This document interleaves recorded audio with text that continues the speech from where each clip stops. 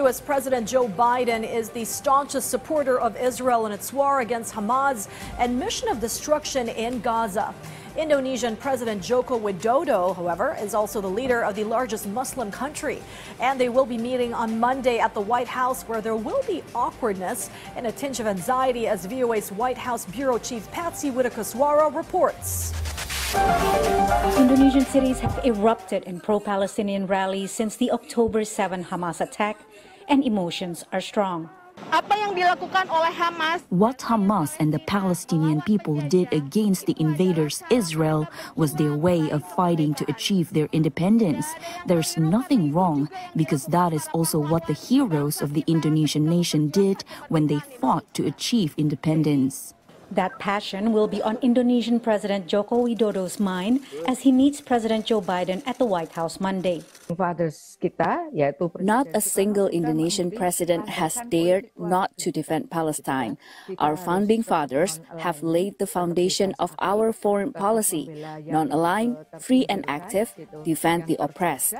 The two sides have a large gap to bridge, particularly on a ceasefire in Gaza, but are keen to maintain good relations.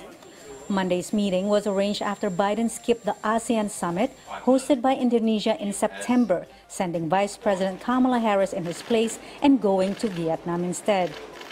The leaders last met at the G20 summit in India this year. They are expected to upgrade bilateral ties to a comprehensive strategic partnership, a status Jakarta already shares with Beijing.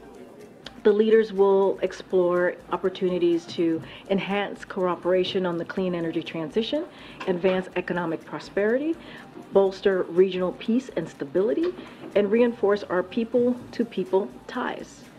The two leaders will also coordinate on efforts to reinforce ASEAN centrality and uphold international law and promote a free and open Indo-Pacific.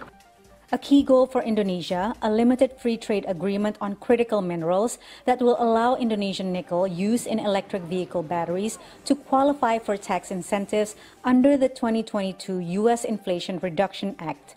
Indonesia has the world's largest nickel reserves, which it mines and refines largely with Chinese financing. The U.S. is eager to invest in this area, especially because I think, through the lens of China competition, making sure that the nickel industry in Indonesia is not completely dominated there would be a crucial strategic interest. Some American lawmakers are against the deal due to heavy Chinese investment, labor, and environmental concerns in the Indonesian nickel industry. Biden-Widodo, VOA News, Washington.